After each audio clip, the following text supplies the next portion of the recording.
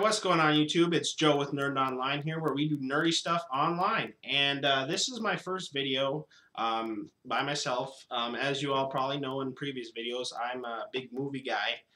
So this is going to be kind of a Blu-ray video that stuff that I've bought within pretty much February and March. So we'll get started here. First up is Army of Darkness. And this one is a Scream Factory release, and for those of you that don't know Scream Factory, they're very good releases that they have. This is the alternate artwork. They come with reversible covers in the inside there. The other one is just the same as the slip cover, but switched it out for the alternate. This is a 3-disc collector's set. So there's disc 1, 2, and 3. Haven't seen this one yet. I do have all 3 of them. I have Evil Dead's 1 and 2 and that one. So I'm going to watch them all at the same time.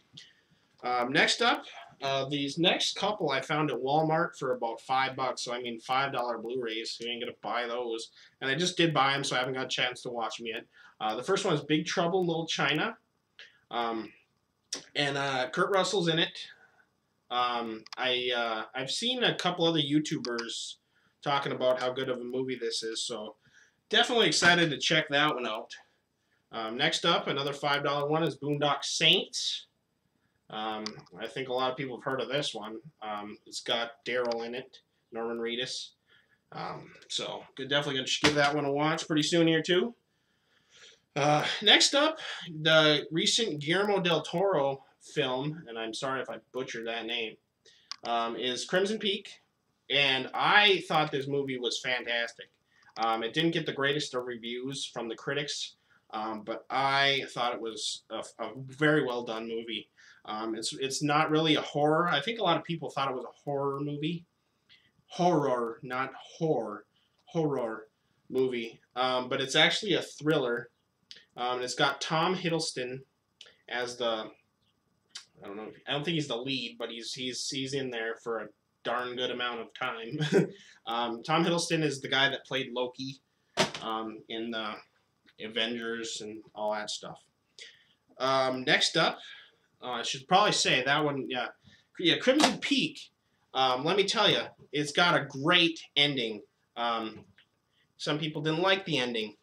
But I thought it was a really good ending, and yeah, like I said, it's more of a thriller, so definitely check it out. I'd probably give that one at least an 8 out of 10, if not an 8.5. But next up, another $5 Walmart one is Hatchet 2. I'll probably order 1 and 3 pretty soon here, so I can get those watched all together. I like to watch the series together. Instead of just watching 2 and then going back watching 1 and then watching 3. So that was, yep, Hatchet 2. Next up is Macbeth. And this is the Blu-ray version, and it's only available at Best Buy on Blu-ray. Yeah, this one's got Michael Fassbender in it as the lead role. And I've loved the story of Macbeth since I learned about it in high school when we studied Shakespeare. And obviously, if any of you read Shakespeare, that is a mess. Unless you came from that time and you were like alive when he was alive, you're not going to really understand a damn thing he says. But yeah, we had to have it explained to us. So yeah, but I loved the story of Macbeth, and this one's like 2.5 hours, 113 minutes, so not even 2 hours. What am I talking about? 2.5 hours, 130. But it kind of goes slow. I watched about 45 minutes of it. It was good, but yeah, I gotta sit down and finish it. But anyway, next up, The Night Before, with Seth Rogen, Anthony Mackie, and Joseph Gordon-Levitt. And I went to this in theaters, and oh man, I laughed really hard at a few points in this movie. But who doesn't love Seth Rogen? I mean, he's one of the funniest guys out there that I know of right now. So yeah, obviously that one definitely go check it out if you haven't seen it. I'd probably give that one about an 8 out of 10 as well. Next up is Phantasm 2. And this one is a Scream Factory. It came out in 1988 originally, but this is the Scream Factory release. And I'll show you that's the alternate artwork, front and back. The other one is just the same as the front. Inside. And actually, funny story about Phantasm 2 here. Scream Factory, this is the only one of the Phantasm series that they released.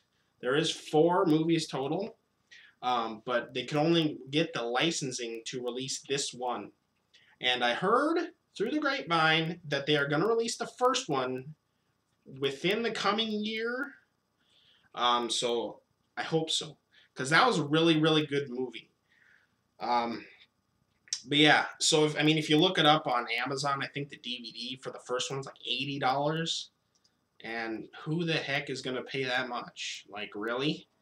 But yeah, definitely check that one out too. If it's kind of it's a horror movie. It's kind of weird. It's just creepy, weird. But I thought it was really good. Probably like 8.5 as well. But yeah, very, very good movie. Next up is The Thing, and I just picked this one up. Don't get mad at me. I've never seen it before. I just watched it maybe a couple weeks ago for the first time. And this one also has Kurt Russell, same guy from Big Trouble in Little China, so I know that one's going to be good. But yeah, this one was very, very good. It was kind of like a staple in movies, and I feel bad that it's taken me this long. It's directed by John Carpenter. Who doesn't know John Carpenter? Yeah, it's basically about these guys that are in the Antarctic, and there is an alien running around, and it like possesses people, and they're trying to figure out who the alien is, and they're trying to kill it, and just a good movie. I mean, it's got gory moments, so if you're susceptible to things like that, just don't check it out. But overall, just a good movie. I'd probably give that a 9 out of 10. I really enjoyed that one. Next up, this one has been out for a while. I have it on regular Blu-ray, but just picked this one up recently, and that's the Steelbook. These next few the rest of this video is going to be Steelbooks and special editions and stuff. So, yeah, this is the Avengers Age of Ultron Steelbook. And I didn't get to pick this up when it first, that's Ultron on back. Didn't get to pick this up when it first came out. So it did cost me a bit more than it should have, but I wanted it really bad, so, sometimes you make sacrifices. So, if you haven't seen Age of Ultron, if you haven't seen Avengers, what are you waiting for? Come on. But next up, Big Lebowski Steelbook. And it's got the bowling lane and the white Russian that he's always drinking. Back, Dude Abides. Show you the inside. Inside, nothing special, nothing really in there. Yeah, just watched this for the first time, and I love this one too. You hear people, this is a cult classic right here. Definition of a cult classic right here. But yeah, great movie. I'd probably give that one a 9 out of 10 as well. If you haven't seen it, check it out. And this one, next one, I haven't opened yet because I have already seen the movie, so this is a limited edition steelbook, so I figure if I keep it in the packaging, it could be worth money someday, hopefully. And that is the Mondo steelbook of Dredd. And if you haven't seen Dredd, I again suggest checking it out. It's wasn't that critically acclaimed. I'll show you the back there. Wasn't that critically acclaimed, but I loved it. I thought it was a great movie. I know they were planning a sequel. I'm pretty sure they canceled it, though, because this came out a couple of years ago, I want to say. But, yeah, that's Dredd. Like I said, only at Best Buy Steelbook. Just recently got that. That one actually wasn't too high priced either, so I was surprised. I was like, definitely getting that one. But next up is You Only Live Twice. And for any of you that may know or may not know, what they've done is they've released a bunch of steelbooks for all of the old James Bond movies, as well as the new ones like Skyfall, Quantum of Solace, and Casino Royale, that was one. Yeah, they released the steelbooks for all of them. So, I mean, I don't have all of them yet. I definitely will be getting them. So, you know, maybe in the next video, I might have them all. Who knows? So, it's front and back. And the inside, it's just got 007 across. And while I'm thinking about it now, the digital codes that come in all these, I could give away to you guys if you'd like. So, I mean, I could start doing that if you want. Just leave a comment in the comments below of which one you would like. I think it's only that one there, only the twice, and then a couple of the other ones I got coming up. Yeah, leave a comment below, and then subscribe to the channel, and I'll, you know, maybe do on the next video, I'll tell you who the winners are, and I'll PM you a code or whatever. I don't know how that works, but I'll figure it out. Next up is Thunderball. There's the front, the back, and the inside. Thunderball, Thunderball, Thunderball. Next up, another James Bond, and that's Diamonds Are Forever. Front and back. The insides are all the same. They just got different colors for the 007. You know, I don't know if any of you guys are steelbook collectors, but I just got into it, and I can tell you right now that more companies need to decorate the inside of the steelbooks, because that just makes people like us that buy it appreciate that steelbook more, as if they have inner artwork.